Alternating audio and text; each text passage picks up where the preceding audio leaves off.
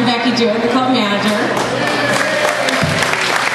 Thank you all for coming. What do you think of our new club? A little different, right?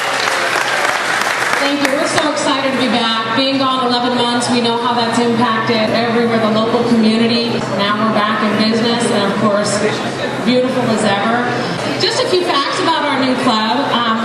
We grew about 35,000 square feet, so we were from 104,000 square feet up to 135,000 square feet. We've added 90 new associates to our club here, which is just wonderful in the economy that we're in, that we were able to actually employ that many more people. And we're so excited to have them on board with us. Just a few facts with the Sam's commitment to sustainability.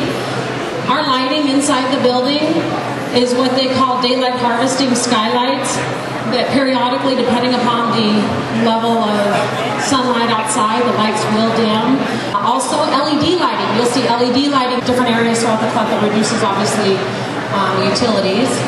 And we also have 9 bio cells in our parking lot outside that water runoff will drain into those bio cells and drain down 2 infiltration systems.